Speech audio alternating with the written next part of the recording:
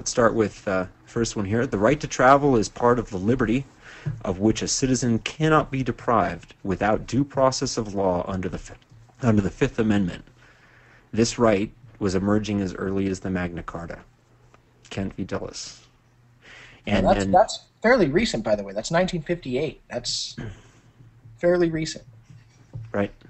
The essential elements of due process of law are notice and the opportunity to defend.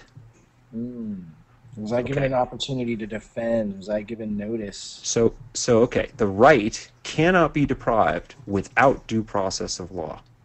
Okay, so at whatever point you want to stand on your right, is that abstaining from a driver's license? Is it having a driver's license and then getting into court over something?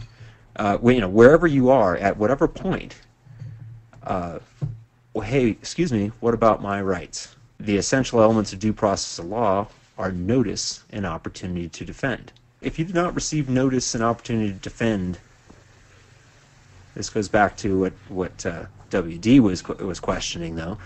He's saying that he doesn't believe we're right because as sovereign we acted on our own accord and we initiated the driver's license application and blah and whatever.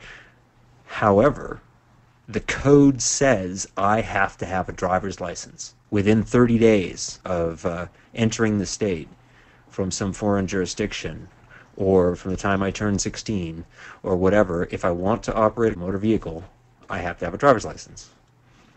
And because of that, I believe that there is a case to be made that I did not initiate the request for application. The state did.